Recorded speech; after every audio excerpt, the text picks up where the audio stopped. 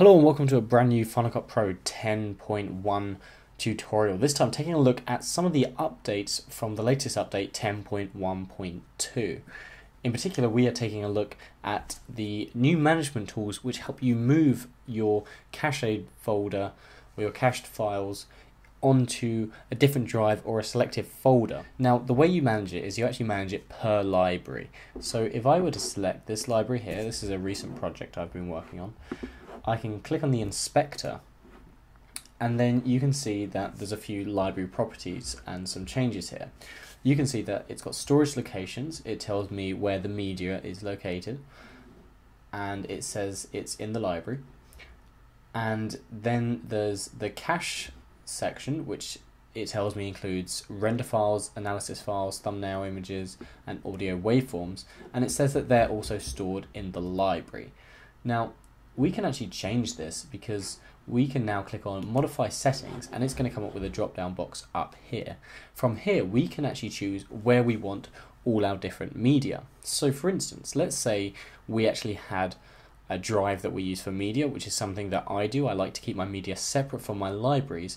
It's actually quite good practice to keep your libraries in a separate drive so that you can have one hard drive which is writing to your library folder where you've got all your timelines, your XMLs and whatnot, and then you've got your media which is simply being read. So you can now change your media from in library to any place you choose, and you can do the same for the cache. Now let's say you had an additional hard drive and you could actually make a hard drive and call it cache, and you could store all your render files in there, and what that's going to do is it's going to keep all your other drives nice and clear so that they can run faster and operate more efficiently.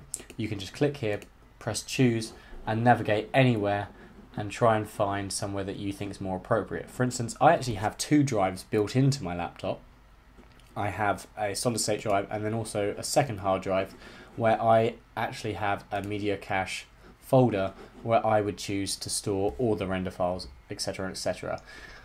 The reason it's useful to perhaps keep all your cached files for different projects in one folder is because you can actually delete all the media in this and it won't actually affect your timelines. All that's going to happen is you see on the timeline at the moment there's no orange bar, which means there's no media that needs to be rendered. Everything is rendered, and that means that there's lots of files stored in the library which allow the timeline to play smoothly. So that's stuff like text effects, which I've got here. If I were to change these effects, they'd need to be re-rendered. If I were to just delete the media cache, then it would create an orange bar across the whole timeline and it would need to be re-rendered, but I would save up a lot of space and I wouldn't actually affect any of my saved files. And then you can also from here choose where you want to back up this particular library. As I went through in previous tutorial, you can, since 10.1, change or actually employ Final Cut backups, which is a really useful tool which works a bit like Time Machine. So hopefully this was useful. You can now go about using all your different drives, which actually tells you what drives are attached to your laptop or your computer here, and how you can go about spreading them out, spreading out your media, which is all the footage you've imported into your library, your render files, which is all the temporary files that you're actually working with. That is not the files that you've rendered out using the share menu. These are files that Final Cut uses to make quick access of different effects. So thanks for watching and I'll see you guys soon.